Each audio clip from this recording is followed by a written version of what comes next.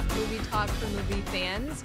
I'm your host, Ashley Mova, and this is The Daily Show, where we give you all the latest news from the world of movies, plus some insight into what it all means. Leading off the show today, Kristian Harloff. Welcome back to another episode of Collider Movie Talk. Ashley, thank you for holding it together as you think about Ellis telling you about taping turtles mating. I mean, I wasn't going to go there, but I'm glad I was going to go there. I said mating. Now you went there. Yeah. Do it. Talk now about our it. meeting has become public for the whole world to know. I'm meeting about mating. Ellis is here too. So I'm here, and I am here to celebrate May 25th, ladies and gentlemen. 39 years ago today, we were introduced to a galaxy far, far away, and it's made my life infinitely richer and my bank account infinitely tinier. Happy Star Wars Day, everybody.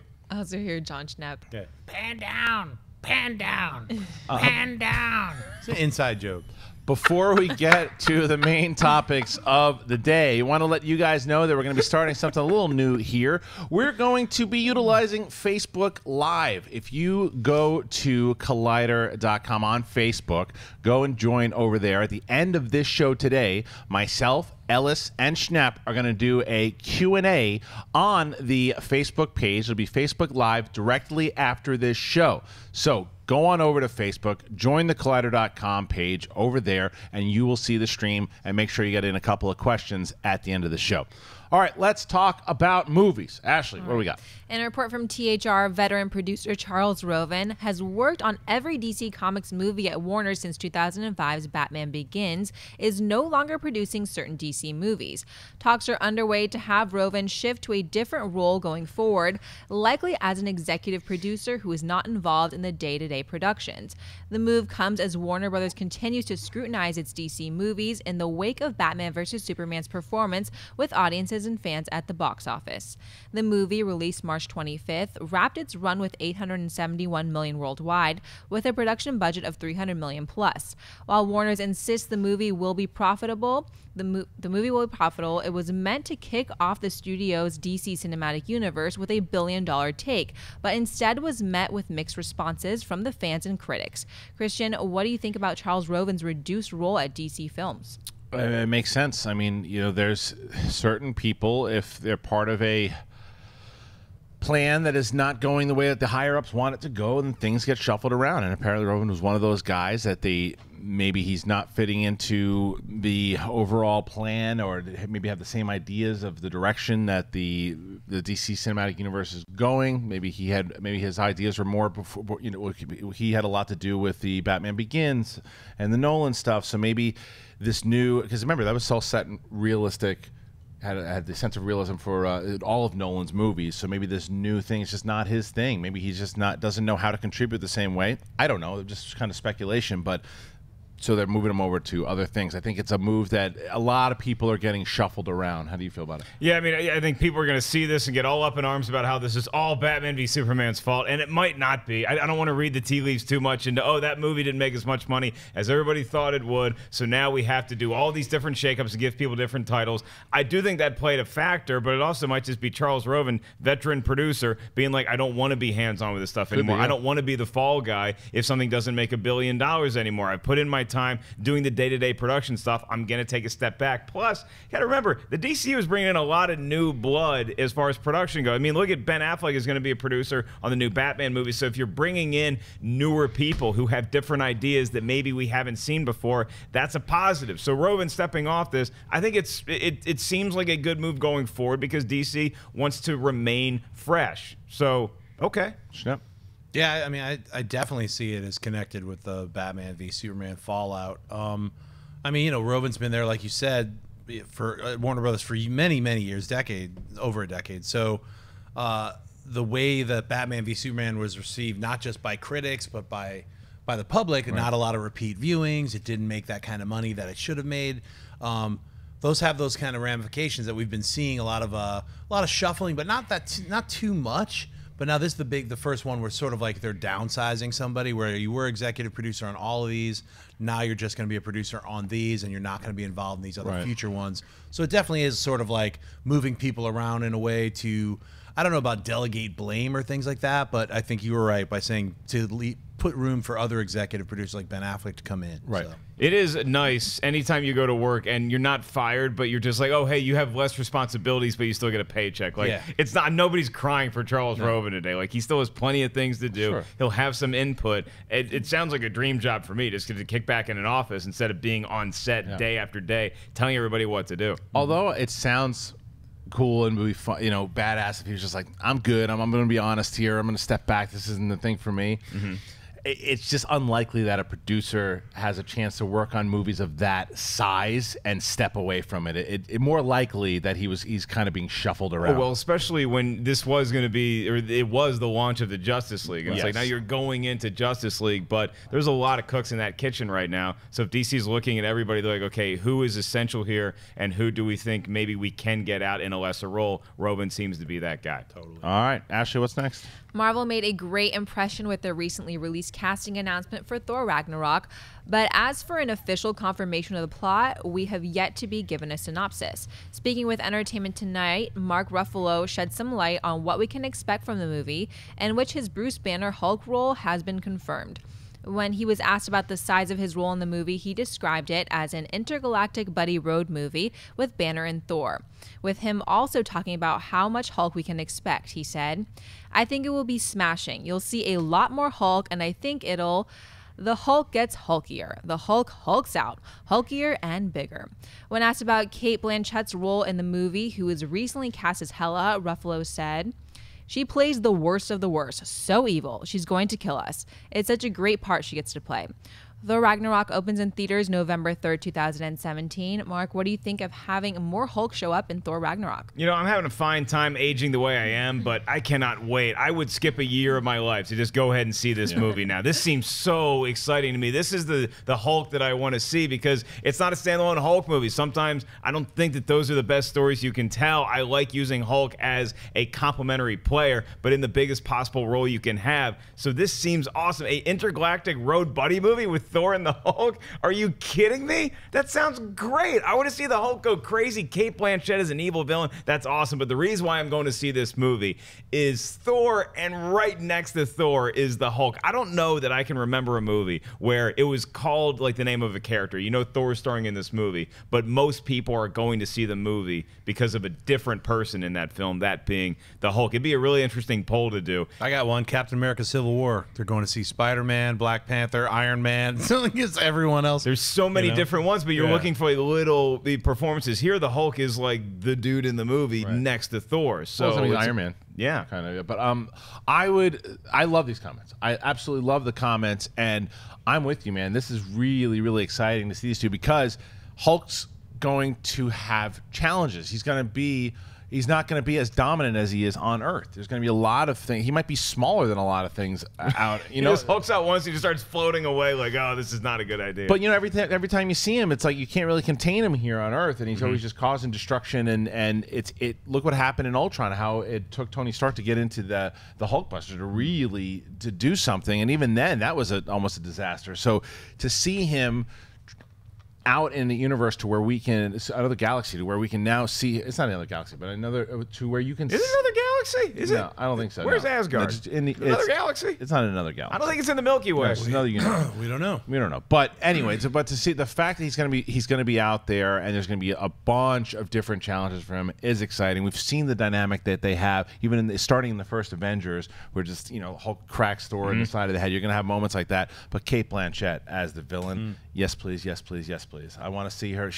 We had her as a villain in Indiana Jones. Didn't work out so great. But to have her, just as the sound of her being really menacing and being the foil for Hulk and Thor, yeah, I love the comments. Plus, I mean, perfect casting. She actually looks exactly the way Hela looks in the comics. I mean, that's great casting for Cate Blanchett. But I'm more shocked at, like, not just the Hulk being, but it's going to be Banner. I mean, I think it's going to be mainly Banner and Thor hanging out doing a road movie, less so him staying angry as the Hulk. I think it'll be more like them just kicking back. He's just on, in like, the back seat the whole time. Yeah, some weird off. alien llama, just, you know, like chilling, talking about, you know, old times. I don't know if it's going to be that exactly, but I mean, basically they're going to be on like a battle planet. Jeff Goldblum is playing the Grand Master, and that character in the comic books is known for grabbing a bunch of different characters and throwing them and making them fight each other. It's Contest of the Champions. Right. He's the brother of the Collector, which is from the Guardians of the Galaxy. So they're starting to really tie everything in on that cosmic level. So this is definitely, you could see Thor Ragnarok tying in with Guardians 2 and Infinity, whatever the hell they're going to call it. So I mean, having more Hulk is always good, especially this new version with Ruffalo. So I love that it's Hulkier. Right, and whereas like Civil War or Avengers, you go to see those and everybody has their favorite person they're rooting for. When you go to see a movie that is headlined by Thor and most people want to see the Hulk, it would be like The Dark Knight is the movie I can think of where, yeah, people love Batman and it's called The Dark Knight, but everybody went to that movie to see what Heath Ledger was going to do as the Joker. This is going to be one of those situations where I love Thor to death. Can't wait to see Ragnarok anyway. The fact that the Hulk is in it this prominently, a huge upsell for me. All right, what's next? According to The Hollywood Reporter, Simon Pegg and Mike Myers are joining Margot Robbie, Max Irons, and Dexter Fletcher for Von Stein's noir thriller Terminal, which is currently shooting in Hungary. Terminal follows two hitmen played by Fletcher and Irons as they embark on a borderline suicide mission for a mysterious employer and a large paycheck. Along the way, the unlikely pair discover that a dynamic woman named Annie, played by Robbie, may be more involved than they had originally suspected. Production is scheduled to wrap at the end of summer, with a possible release date set for late summer of 2017. Schnepp, thoughts on seeing Mike Myers in a movie for the first time in years? Yeah, I mean, the last time I saw him in anything was Inglourious Bastards. Oh, right. Yeah. I mean, was playing pretty much a serious role. He was in makeup and had affectations, but he was, it wasn't a comedy bit. So yeah, I'd love to see him in this role. It sounds like a cool thriller. I mean, Simon Pegg's also in. I don't know if they're going to break off into a comedy bit later, but it sounds like they're just being in this film. It's a regular style film. It's not Austin Powers, which I think all of us want to see Mike Myers return. See Austin Powers one last time, but maybe this is a little preamble. He's getting back in the game. He's going to do a couple more films. So yeah, I think the entire cast sounds great. I'd like to see him play Andy Warhol after looking at that picture. Right. I mean, but I can tell you that I am excited to hear that he's coming back. I think he's really talented. The Love Guru really set him back, and he just kind of retired for a long time, minus Inglourious Bastards. But I think that the last time I saw him in a dramatic role, minus that film, was Studio 54. I think that was the last kind of dramatic role I saw him do. Right. I certainly know that he can do the dramatic roles, and I want to see what he's going to do, and I hope you're right, Schnepp. I hope this is him just kind of getting his feet wet, getting back in the game, getting the juices going, and then we see him come back, because he was always one of my favorites, and he's a very talented dude. The story itself sounds pretty intriguing. Could be a lot of fun. Great team, great cast. So yeah. Yeah, Mike Myers is an incredible comedic talent, so seeing him on screen in anything, whether it's even a more dramatic role than you might be used to seeing the guy who played Wayne Campbell and Austin Powers doing, I'm totally signing up for that. When you mentioned The Love Guru, and that movie came out around the same time as You Don't Mess with the Zohan, which was a Sandler character that kind of missed the mark with critics, but it's so weird to see how people handle criticism differently, how Mike Myers is like, you know what, I'm just going to retreat and just kind of go in and do my own thing and not really put a lot of my ideas and art out to the public anymore. Whereas Sandler's like, oh, I'll just keep making movies that, with all my friends in, and just make $1 billion. I'm not saying one path is better than the other one, but Mike Myers has still been busy, just more in a production or directing mentality than actually being in front of the camera. He directed a documentary called Supermensch about a great manager called Shep Gordon. So check that out if you can. But you're right, we haven't seen him in front of the camera in a while, so anything that guy does, I'm in. All right, so before we get to buy or sell, it's time to check in with Wendy, who's on the Wendy cam, and she has been going through the comments and letting us know what you're saying. What are they saying? All right, for the Charles Roven will reduce that DC story, Thunder God Kiro 770 base. So basically, they're easing him out. Elia C. Johnson says it's sad that whatever is going on at WB is messed up because BVS wasn't what people wanted, and Yamil Diaz says they really could use some new blood in DC. For the Hulkier Thor Ragnarok, most of the chat is very excited that we're going to be seeing more Hulk. Palm Tree says, I've never seen a Thor or Hulk film, and I feel like I'm not even missing anything. Alex Smith says this might be the closest we ever get to Planet Hulk. And yeah, they're all just really excited about a Hulkier movie. And for Mike Myers' return to the movies, they want to know if Mike's hair is really that white. And most of the chat is like, he's coming back. Others say they haven't really missed him all that much. Ignacio Padilla says, Mike Myers is a great actor. Great news to know he's back. All right. Thank you, Wendy. We'll be hearing a little bit more from her after the buy or sell, which brings us to buy or sell. Ashley's going to go through some more stories in the world of movies, and myself, Schnepp, Ellis, going to buy or sell it. And so are you. What do we got? A new extended look at Independence Day Resurgence has been released, giving fans 5 whole minutes of plot and character setting up what seems to be the major set pieces and story from the movie. The next chapter in the Independence Day franchise shows humanity using recovered alien technology and collaborating with the nations of Earth on an immense defense program to protect the planet. But nothing can prepare them for the aliens' advanced and unprecedented force when they return to finish what they started. Resurgence sees the return of Jeff Goldblum, Bill Pullman, Brent Spiner, and Vivica Fox, with new additions Liam Hemsworth, Jesse Usher, Micah Monroe, and Celia Ward. Independence Day Resurgence hits theaters on June 24th. Kristian, buy or sell the extended look at Independence Day Resurgence? Buy it. I'm looking forward to this stupid movie. I really am. I watch this thing. I don't expect a great movie. I expect a movie that I'm going to jam popcorn into my face. And it got me excited because I saw it really, from the lore that they're building on what happened in '96 and to now. The only problem that I have with it is that they essentially, in this 5-minute trailer, the whole movie, I can tell you certain plot points. I can tell you characters that are probably not going to make it out alive. I can see some of the bad acting in there. I don't care. I want to see this movie. I think that, and I wasn't even a huge fan of the first one. I had fun watching it in the theaters, and then as the years go on, it gets silly, but I still enjoy watching it. That's the thing, is I always kind of take shots on it, but every time it's on TV, the first one, I'll watch it. And I find myself watching the trailer, getting excited to watch this movie, and I bought everything that I saw in there, and I buy Jeff Goldblum eating an apple on a bench. So, yeah, I buy it. Schnepp? Yeah, I hate that I'm buying this. Right. I'm buying it. True. Yeah, it's messed up.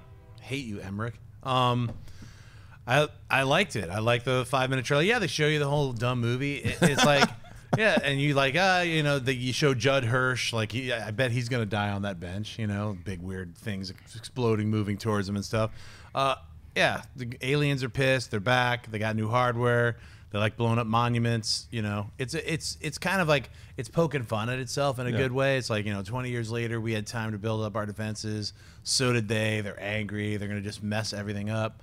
It doesn't look good for Earth. I think it'll be a fun, stupid film. You're right. Shove as many bags of popcorn in your mouth as possible. Yeah, it looks stupid and fun. All right, Mark, how do you feel? I am going to be 3 pounds heavier, and it's all in corn weight after seeing this. This is a too large corn kind of movie. I'm going to give you my decision in a second. Let me give you a little bit of insight into what my day is like. So after we did Movie Talk yesterday, this trailer hit in the afternoon. Kristian rushed into his office to watch it, and I put my headphones on because I didn't want to hear it. I got to the office at 7:30 this morning so I could work on some stuff. I had hours to watch this. For you guys, I didn't watch it. No? I'm not going to watch the 5-minute because I don't want to watch it, okay? I do that a couple times a year. You guys know that I prepare for this show. Unlike any other, I will always work my ass off. Even if I don't want to see a trailer, I will watch it for you guys. I don't need to see this because I know they're going to show me the whole movie. You're telling me you're going to show me 5 minutes of Independence Day and it's not going to give away everything? Mark, I don't want to see that. Let me tell you, you don't need to see this because you're already going. Yeah. You're already sold. So, if you're already sold and you're going to go see this movie, do not see this 5-minute trailer. I was already sold from the first trailer. The second trailer showed me all this great action. This movie looks like such a stupid good time. It shows you the whole movie. Yeah. I was already like I was hating on this film since they announced it as ID Forever, whatever crappy title they had like 3 or 4 years ago. I've been hating on it up until I saw the second trailer, and I got sold on it when it was like Jeff Goldblum talking about their moon base. Something about that was just so stupid. They like the monuments. Yeah. And so, it really kind of that one little thing flipped me over. Love that trailer. This trailer's great, but they show you everything. You get a feeling of like that you've just seen all of whatever the 2 hours combined into this 5 minutes. You don't need to see it, Mark. No one's going to be mad at you. And don't watch the 5-minute thing if you're going to go see the movie. Just go see it. Thank you very much. And if I get a call from Dr. Collider and he says, oh, you need to watch all this stuff, then maybe I'll consider watching it. But even at that point, it's like, I know I'm smart enough to know what I'm clicking on the internet, okay? And if I already wanted to see Independence Day Resurgence, I don't care if I'm on a movie talk show where I need to talk about this 5-minute thing. I already buy the movie. I'm not watching this thing. Neither should you. We watched it for you. So. Thank you very much. Who's Dr. Collider? I think he's the guy that owns this place, right? He's a nefarious villain. Yeah, he's from got a Latveria. PhD, for sure. All right, what's next? Deadline is reporting that Adam Sandler and his Happy Madison Productions are set to make an untitled family animated project at STX Entertainment. Sandler has had a long-standing working relationship with STX chairman and CEO Robert Simon, and together they've made 8 films with Sandler in the lead role, including such popular entries as Billy Madison, Happy Gilmore, The Wedding Singer, and The Waterboy. Plot details are currently unknown, but the deal calls for Sandler to write, produce, and star, with the movie reported to be aimed more towards kids. No release date has been set. Mark, buy or sell a kid-friendly animated movie written by and starring Adam Sandler? I buy a kid-friendly animated movie written, directed, starring whatever Adam Sandler. I also buy the fact that all those good movies they produced together were in the 90s. So it's been a minute, but I like the way that I'm hoping Adam Sandler's career is going, okay? Because if you're going to do a kid-friendly, goofy movie, then make it for kids, and then put the rest of your creative energy into doing the kind of movies that we know you still have inside you, when you can make movies that make the adults chuckle and you're not worried about just putting as many friends in the movie as possible. Make us laugh like you used to be able to do. I had the treat of watching Adam Sandler do a surprise appearance at the Hollywood Improv last week, right? And he's on stage and he's working out stuff that you would not expect Adam Sandler to be doing. It's almost like he's like prepping for like a new album, like they're all gonna laugh at you, something like that. So I don't know if that was just like a one-off, he's just having a little bit of fun. It was a great performance. I hope to see more of that kind of stuff from him. So maybe he's drawing a dividing line. This Netflix thing that he's been doing, maybe that was the straw that broke the camel's back. And he's like, okay, people are gonna start to rebel against me making this kind of content. So I'm gonna make some kid-friendly movies in the Hotel Transylvania vein, and then maybe he does something else that we're more accustomed to, like those late 90s movies that Ashley just read us. I'm going to soft sell it because right now the guy is just not making good stuff. Minus Hotel Transylvania 1 and 2, which is fine for kids. Aimed towards kids. Yeah. So I understand the move and the animation to go there. And I hope he's one of those guys that you root for, because from everything, and I had a chance to meet him a few years back, and probably one of the nicest people you're ever going to meet. And you hear that about him, how people really enjoy working with him and how nice of a guy he is. And you always root for people like that. But the Netflix project was terrible. The Cobbler was terrible. Grown Ups 1, Grown Ups 2. I mean, he's got a bunch of stinkers in his pocket. And it's just hard to ignore the smell. It's one of these things that I'm rooting for him. He's a dad. He knows. It's not like he's just some random, some guy says, oh, I think I can write for kids, oogie boogie boogie, and does it. He's going to he's got a sensibility to what kids like, and obviously with Hotel Transylvania 1 and 2, I'm just nervous from the stuff that I've been given from him lately. Well, I mean, I think this will be his second animated film. He did that one, a Hanukkah animated film, and that was made for kids. And my guess is he's going to do another kind of maybe a Hanukkah song type animated thing. It could be a lot of songs involved. Maybe he's bringing back Opera Man, but animated. Who knows? I mean, I think this is a good call, I think, because you're right. His last 5 films have sucked. They've been stinkers. It doesn't matter if they're on Netflix or that weird Out of Africa one with Drew Barrymore. That was horrible. There's so many different ones that you just were sucky.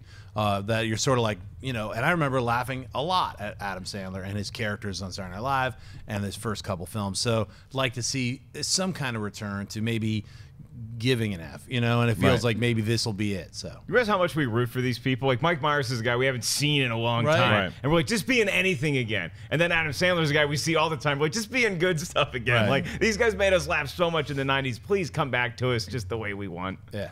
All right, what's next? Illumination Entertainment has released its first trailer for Sing, the newest talking animal movie that tells the story of Buster Moon, voiced by Matthew McConaughey, a dapper koala who presides over a once grand theater that has fallen on hard times. Now facing the crumbling of his life's ambition, he has one final chance to restore his fading jewel to its former glory by producing the world's greatest singing competition. Taron Egerton voices a gorilla who wants to use his musical talent to win the singing competition instead of following in his father's criminal footsteps. The movie also features the voices of Reese Witherspoon, Scarlett Johansson, Seth MacFarlane, John C. Reilly, Nick Offerman, and SNL's Leslie Jones. Sing will debut in theaters on December 21st. Schnepp, buy or sell the first trailer for Sing? Selling this, yeah. It's like zero interest in seeing this, singing about it. I want to bury it. Animation style, I just instantly don't like. There's not really that much creativity. It's just a bunch of animals sort of squashed and stretched into little shapes. Very weird animation decisions, at least from the way I was looking at it. They were in like some aquatic dining room. There's nothing on the plates. No one's eating anything. Watch it again. You'll see there's nothing. They're eating nothing. It's empty plates. Then they're in a grocery store. It's just very weird. I don't know what animals eat anyway. So I don't want to see a pig eating a pig. So I don't know what they're going to be eating. They show a lot of fruits and vegetables. That's all I'm saying. Watch it again. It's very strange. Let's get into just the characterizations and the dumb songs. All of them are horrible. I thought it was just a high school student talent contest with a bunch of animals doing songs that we've already heard before. It just made me want to throw up. How do you follow that? I'm gonna have to sell it as well. My wife watches The Voice, and the other day I was sitting there, she's watching it, and this thing comes on there, and we both like, oh, it's Secret Life of Pets. This is what our daughter really wants to see it. And then within a second, I was like, nah, this isn't Secret Life of Pets. It was like because we just lost interest. We didn't even know what the hell it was. It was boring. It was dull. It didn't catch my attention at all. I didn't really. It just seemed like they were just trying to catch The Voice's audience and trying to catch that kind of competition audience and not really caring.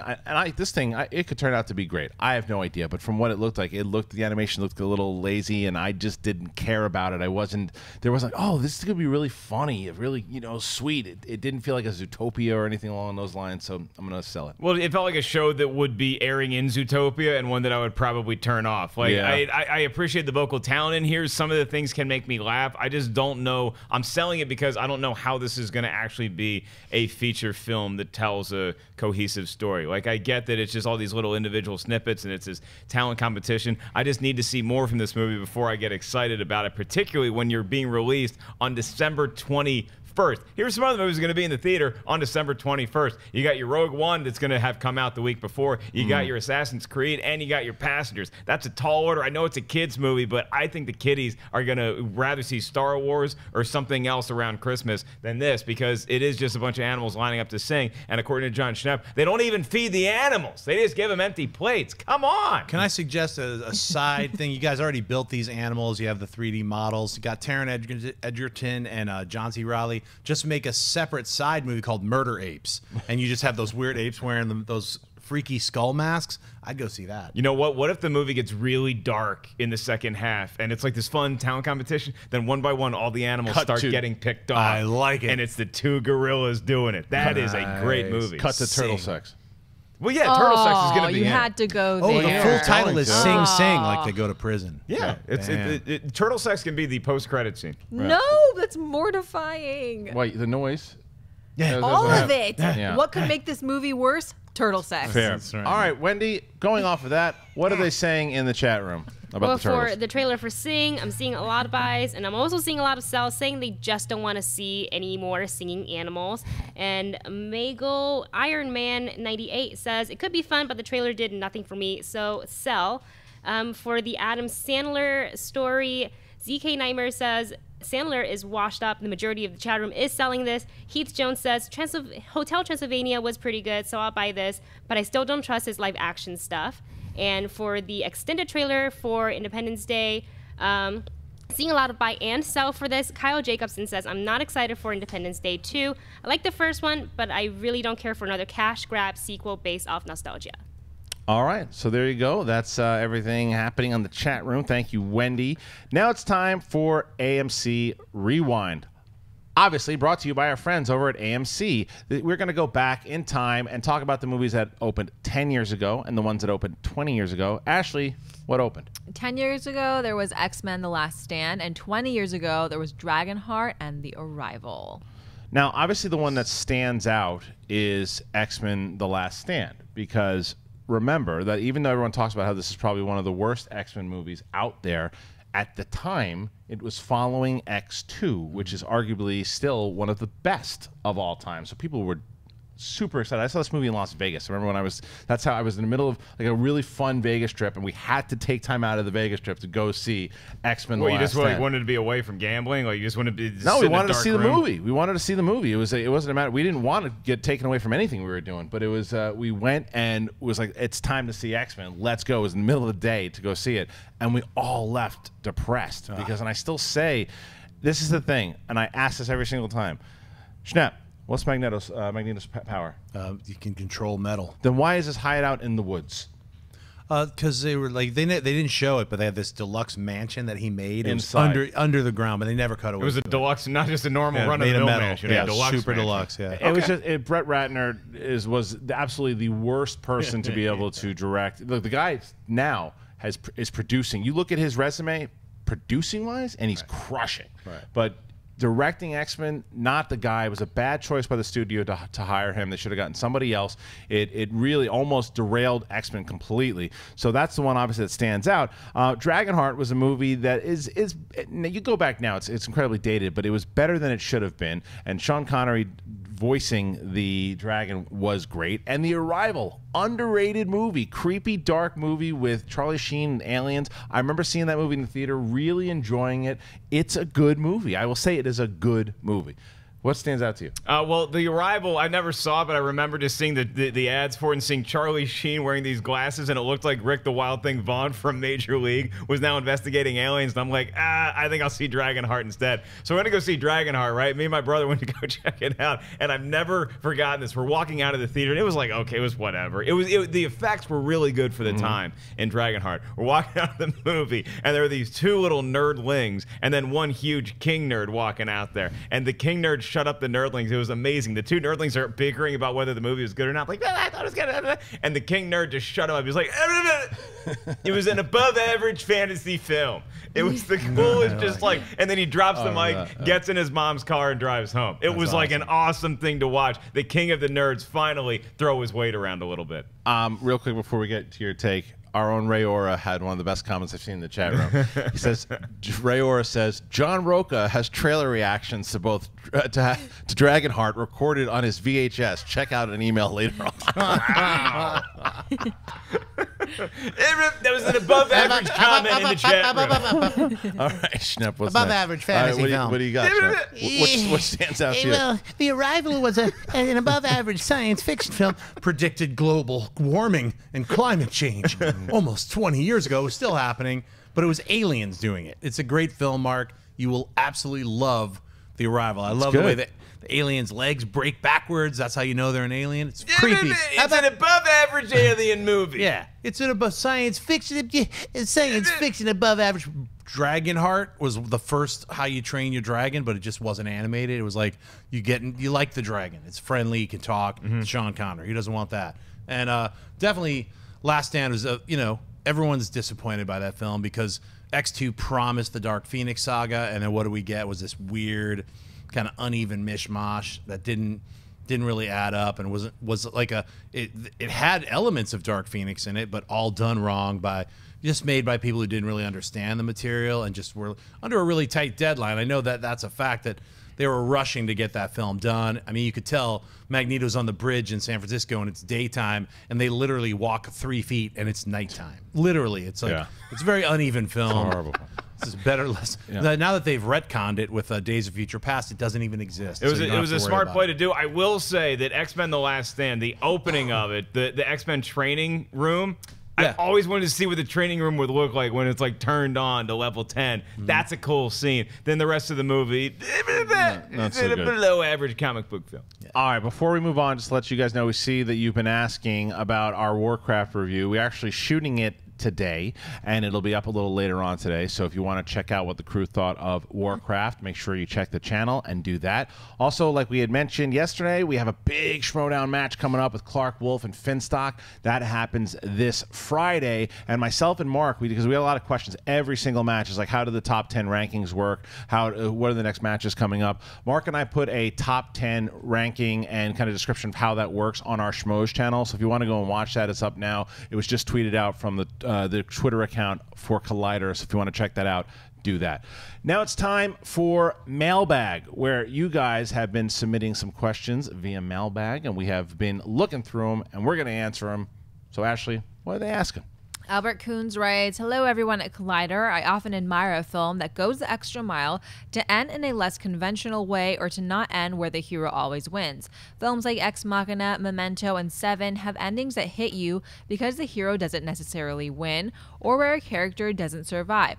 While it isn't really a good feeling for audiences, I do think that the film has more of an impact on you if it doesn't have a fairy tale ending.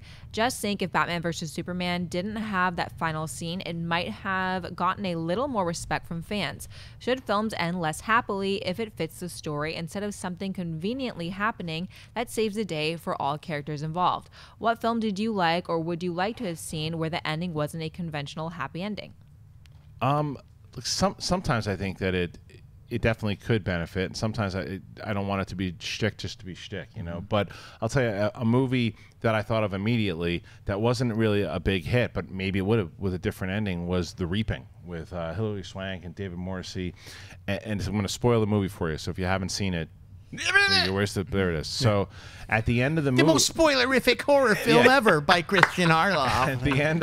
at the end of the movie, she winds up, she's about to kill the kid, and she finds out that it's actually because they think the kid's the devil. What? And the entire time, it's the fact that all the people around that were trying to get this kid out, that you thought they were religious fanatics, they turned out to be Satan worshippers. Oh dear God! So you could have done a Rosemary's Baby type thing Love where that Hilary ending. Swank actually, but she doesn't kill the kid, and so it turns around. It goes into that happy kind of ending at the end. It turns silly. So had she done it and then found out the reveal afterwards, that this whole entire time that she found out the reveal of this town would have been the kid was actually the good one after she had done this heinous act, that would have been like such a mind screw. Well, that's like spoiler. Rosemary's Keep that Baby. spoiler list up. That's like Kill List, where it actually has a real bummer ending. So that's one of my that I just thought of bummer endings. I got a list in my mind, but that's let's start off. Let's go back in time. George Lucas. Thank God he made Star Wars. It came out today. How many years ago? 39 years ago. Well, before that, he made THX 1138. Right. And that's one of the films that he's very vocal about. I shouldn't have made a bummer ending. I learned then that people don't like bummer endings. Well, Lucas, you're wrong. People do like bummer endings, and I love THX 1138 because it adds a sense of realism to the drama, even if it's science fiction. Not everything, you can't tie everything up with a little Jar Jar yub dance scene at the end unless it's earned. I think it's earned at Return of the Jedi because you've gone through 3 other movies, so that makes sense. But like Empire Strikes Back has a bummer ending. I'll use that as a good example for a George Lucas thing, and I also love THX 1038. Here's my list. You got Brazil. Total bummer ending. Like, just shocked me. I was sitting in the theater as the credits rolled when I first saw it. I was like, oh my God, that is depressing.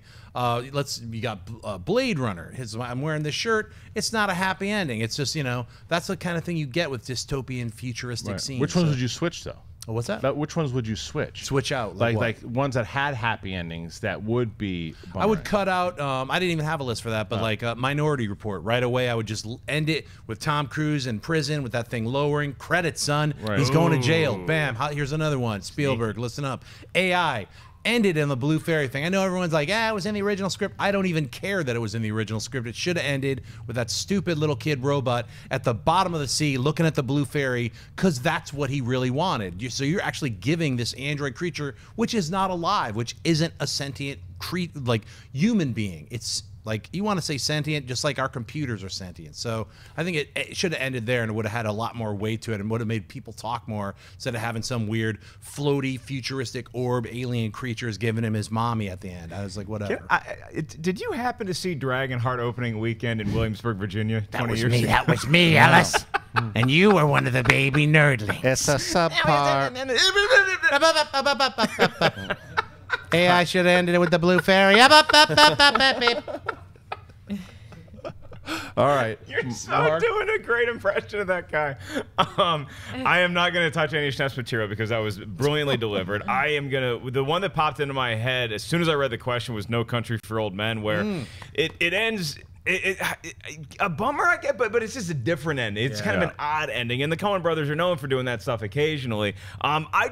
for me personally, I like walking out of a movie feeling happy. I like soaring at the end of a movie. So that's why I love Return of the Jedi and the Up-Nub ending so much, and why Empire Strikes Back. It's not a total bummer ending, though. Like we learned a lot. It's like, okay, we're going to lick our wounds. We're going to go to Jabba's palace. We're going to rescue our friends. We're going to do this. But for you to have to wait 3 years after seeing that to see if our heroes were going to make it out alive, if Lando was going to redeem himself, that was a long time to wait. So, you know, like any stuff on a total bummer ending, Free Willy, maybe? Right. It's so sad when that kid's pet escaped. What about Planet of the Apes? Like Charlton Heston gets back on his spaceship and comes back to our Earth. right. Screw that. He wanted the ending. They blew it all up. You want that ending with the Statue of Liberty. That's how things should end. Yep. They always screw things up in our world now. They made things better in the 70s, And that's 80s. not, Now like, everything has to have going a back to what happy Christian said, that's not a shtick. That's not just ending on a downer to be ending on a Right, downer. the story. That's like that serves the story so Yeah. well that I can be on board with that. Yeah. All right, what's next? Chris writes, I was watching The Patriot the other day, and I don't think I've ever wanted to leap through the screen and wring out the neck of a character any more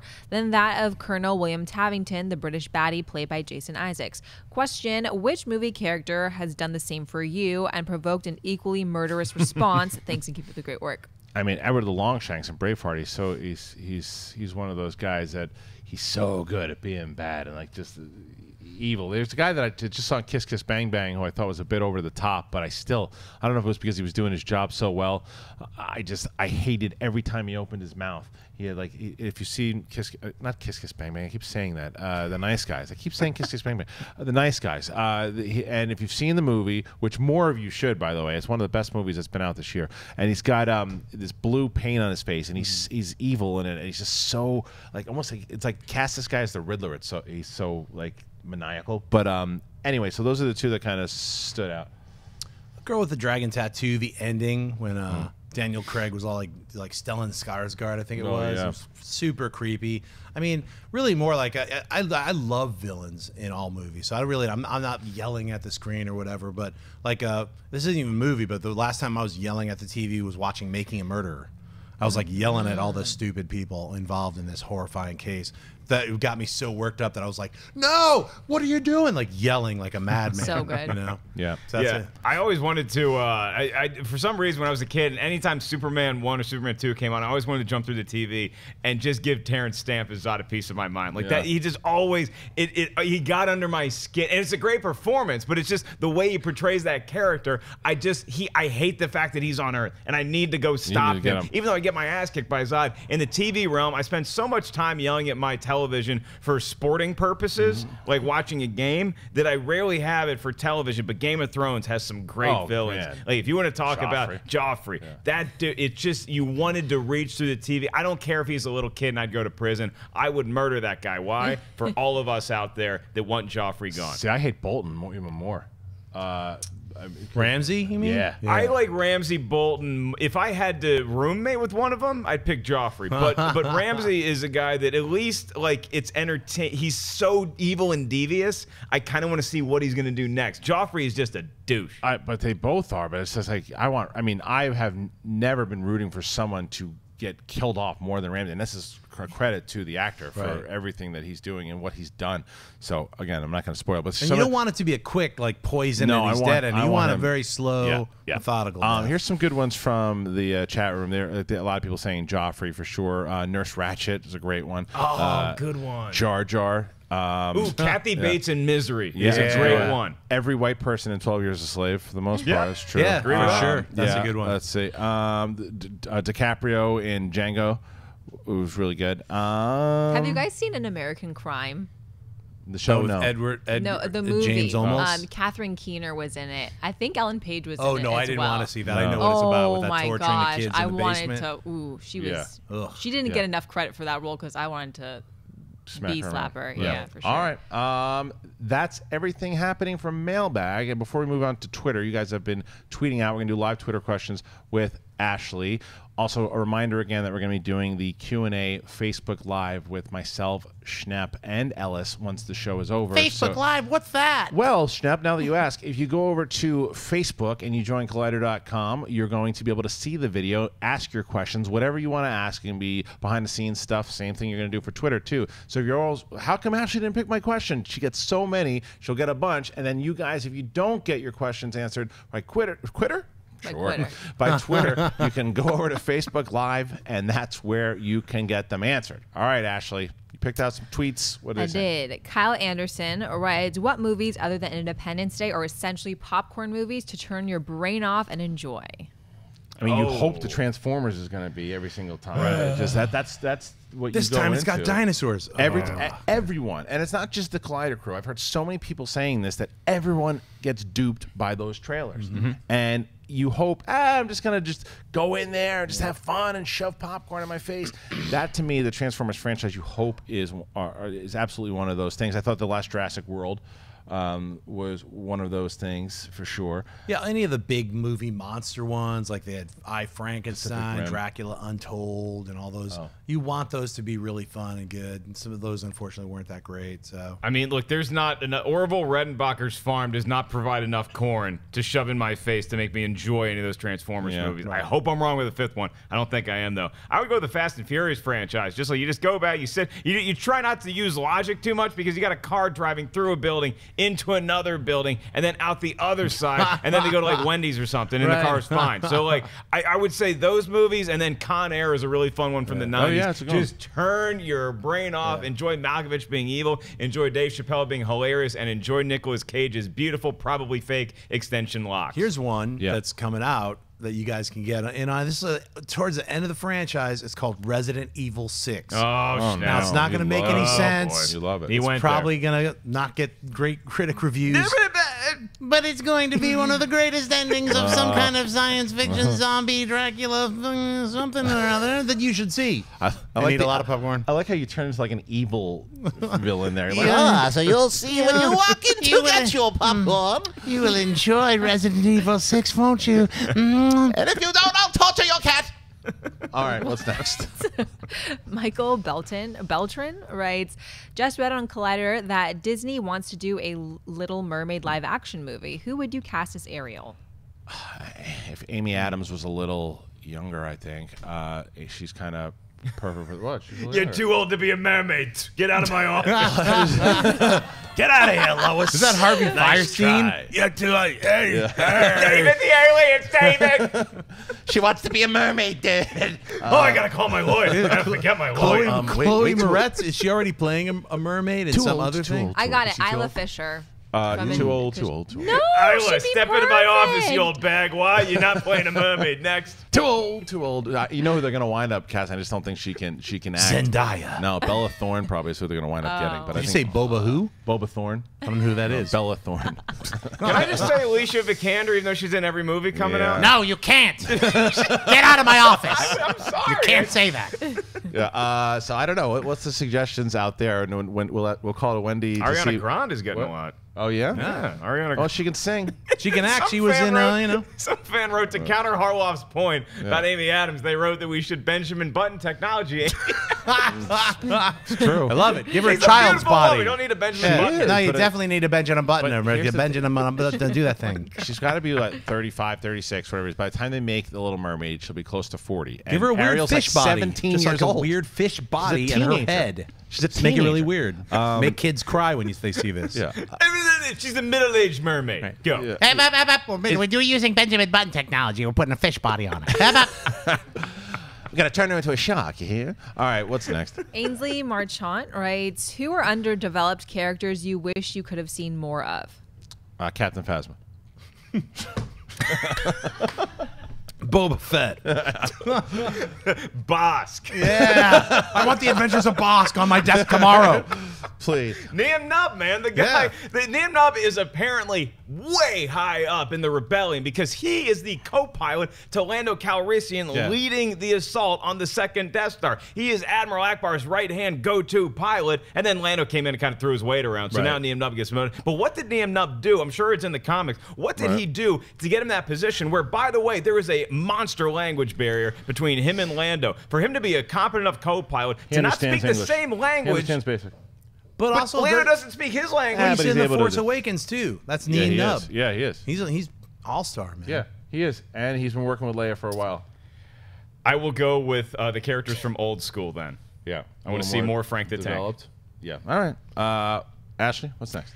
Adam J. Henson writes, Adam Sandler, I think, would be a great dramatic actor. Reign Over Me is such an underrated movie. What do you guys think? 100% agree with you. I think that's the way to get his career back on track because the guy is really good. Just watched Reign Over Me not too long ago, and it is an underrated movie. His performance is underrated. I love Punch Drunk Love. Funny People. Funny People. I liked him in Funny People. Yeah, all those are all serious films. He's been in a bunch of serious films. He is, and I think that if he starts to do, I wonder why. I mean, I don't know if anyone's ever asked him why he doesn't do more dramatic films. Maybe his passion is to making those the turds. I don't know. I think his passion is bags full of money. Sure, I get it. His passion is bags full of money. Right. Oh, good. I was the right nerd that time. That's right. He was also really. What was that movie that came out a couple years ago where he's the dad who's like starts to get hooked on internet porn? Right. It was the Jason Reitman movie. It was a pretty good movie, and he was great in it. And he was also Schnepp. You're right. He was awesome in Funny People. Yeah. All right. What's next? Drew writes, which movie or movies get better or worse each time you watch them? Better or worse? Eternal Sunshine of the Spotless Mind always gets better. Make you cry. Yeah. Inception gets better. I think Flash Gordon, 1980s Flash Gordon. Yo, what's up, Flash? That gets better. And it gets better. Interstellar gets better. I think Jaws gets better every single time I watch it because there's some movies you want. Like I rewatched Man of Steel and I rewatched Winter Soldier, and I like them better than I did the first time. But I don't know upon repeat viewings if they still get better and better every time. Jaws actually does get better. The Exorcist actually gets better every time I watch it. I don't know how they do it. They just keep improving every time I see him. I think Blade Runner, the shirt I'm wearing, gets better every time you see it. I hope Mortal Kombat's like that too. I hope Mortal Kombat doesn't get worse because I plan on revisiting Mortal Kombat very soon. I haven't seen it in a minute, and I love the movie to death. It's the best video game movie ever made. I hope it holds up, and I'm nervous about it. You should remain nervous. The remake of Point Break is, I'll tell you, it's got to get worse. When you watch it, I've only seen 7 minutes of it, and it got worse every minute I watched. Wait, you've only seen it every minute I watched, it got worse. Oh, it's wow. like, and I couldn't believe it from the minute, like the first minute started, I'm like, oh, this looks bad, and then the second minute came out, whoa, this is really bad. By minute 6, I was like, and it was just, reaching for the turn it off. Right? My wife was just like, turn it off.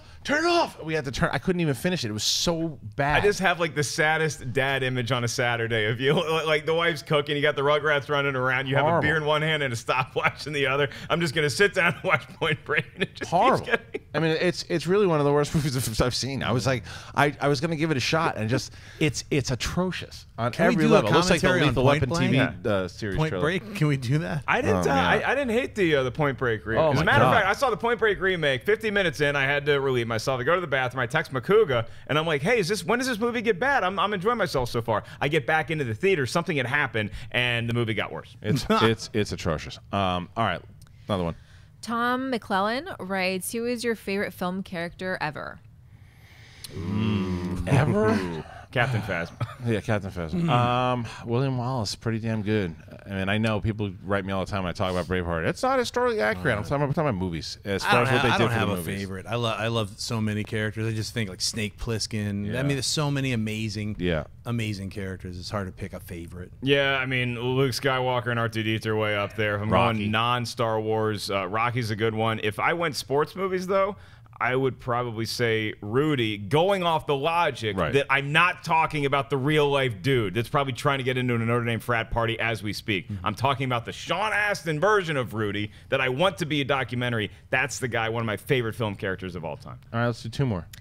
Alrighty. Mark Rudy writes, I have a really cool movie idea. How can I get anyone who matters to listen to read it? Well, we've talked about this a couple times. Wait. Is he saying he has a script?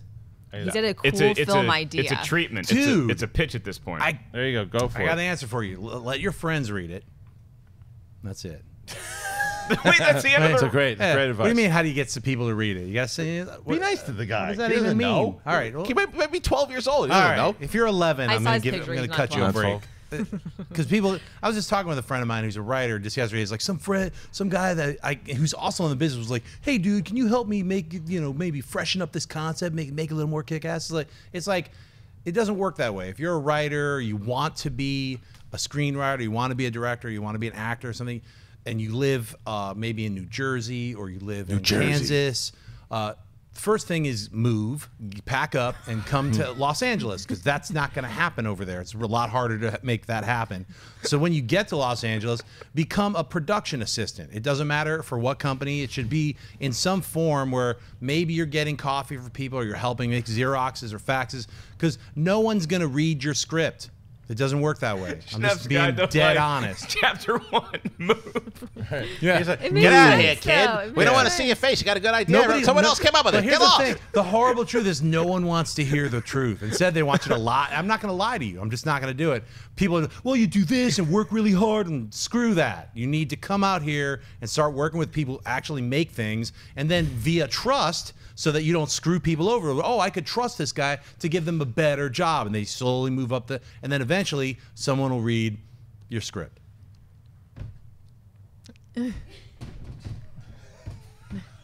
All right. What's next? Wait. We're not going to end that with I don't want to follow that that. harbinger of doom that if you have an idea, you're going to hell eternally.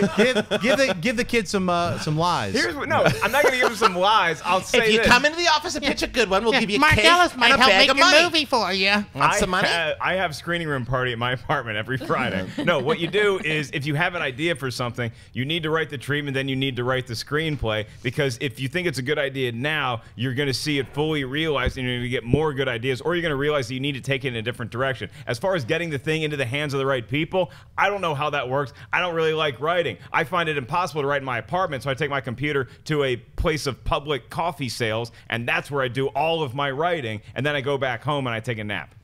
All right. What's next? Arnold Fitt Jr. writes, in your opinion, what is the best book to film adaptation to date? I still say Lord of the Rings. We've had this one. Yeah. We'll do one more. Okay, one more. Jaws. He loves Peter Benchley's Jaws is the best adaptation. book-to-film adaptation of all time, bar none. Thank you, Peter Benchley. Bigger thank you, Mr. Spielberg and Bruce. Okay. Josh Richter writes, who is the best cinematographer of all time? All time? I don't know, but actually Deakins is up there right now. I can't say his name right. Jazuns Klaczynski. Bless you. Yeah, that's exactly it. Yeah. Okay, Spielberg's I'll say because A, I like the guy's work, not as a director, as a cinematographer, and B, because I don't know a whole lot of other cinematographers. I'm going to say Wally Pfister. All right. There's a guy, he did Transcendence and directed, and it's like, oh boy. But as the cinematographer for some of Nolan's finest work, the guy's got skills. All right. Thank you guys for all the tweets. Wendy, what were they saying about some of those conversations we were having, whether it be about Twitter or mailbag? No, well, they're saying that Schnepp is definitely dropping some knowledge on that question. Favorite film characters ever: Iron Man, Rocky, Batman, Marty McFly, Ethan Hunt from Mission Impossible and BB-8. And which movie gets better or worse each time you watch it? Men, Women, and Children. Back to the Future, Sucker Punch gets worse every time. And Thunderstruck 54 says Waterworld never gets better. And for the casting choice of The Little Mermaid live action, the chat room wants to see maybe Ariana Grande, Sophie Turner, Bella Thorne, Emma Roberts, Vanessa Hudgens, Anna Kendrick, and my personal pick, Alexandra Daddario. Ooh, this is a good one. Here's a DP, Nicholas Rogue. Nice. There's another one. Yeah, I can't just sometimes answer those off the top of my head. I just feel bad for the kid who's sitting down week after week to watch Waterworld again, and he's like viewing 43. I feel bad Still for just the as kid. bad. I feel bad about a kid who wrote a script about Waterworld, and now he just threw it in the trash. After Because of John Schnepp. Yeah, the you harbinger of doom. should throw it in the trash and then write another one. That's the other thing. Just because you wrote a script doesn't mean that's the greatest thing. You write another one, keep writing them. Write like 10 scripts. Because every time you then move. I'm serious. If you want to be a writer, you just don't show up with your brand new script, your first script that you ever wrote. Just keep writing, man. That's the main thing. Then you'll have 10 different scripts. That's awesome. Well, there you go. We're talking about crushing dreams. First to the left, Dream Crusher, John Schnepp. Where can they find you? You can find me crushing dreams on Instagram and Twitter, just at John Schnepp. You can find my film, The Death of Superman Lives, What Happened, by going to tdoslwh.com. Mr. Mark Ellis, where can they find you? Yeah, you'll get a happy ending from me at the Comedy Store Friday night in the old-fashioned sense, you perverts. And I will be on Twitter at Mark Ellis Live. You can follow both Kristian and I's YouTube channel, Schmoes Know. Subscribe there right the hell now. All right. Miss Mova, where can I find you? On Twitter and on Instagram at Ashley Mova. Happy Wednesday, guys. And for me, you can find me, Kristian Harloff, Twitter and Instagram. And like I said, myself, Schnepp, Ellis. Hey, Ashley, you want to join us for the Q&A? I think I have to get on Collider News. No, you gotta get out of here. All right, so the three of us will be doing the Q&A on Facebook. Go over to Collider.com on Facebook. Join it. Be part of the Q&A. Remember, once again, the Schmodown, Clark Wolf versus Finstock, comes up on Friday. We put that top 10 video. Check Collider's tweets. Do that. Do all that. Comment. Tell your friends about Movie Talk, and we'll see you tomorrow. Hey guys, if you like this video, click the thumbs up button. Also, make sure you subscribe to our YouTube channel. It'll help you stay up to date with everything we've got going on here at Collider.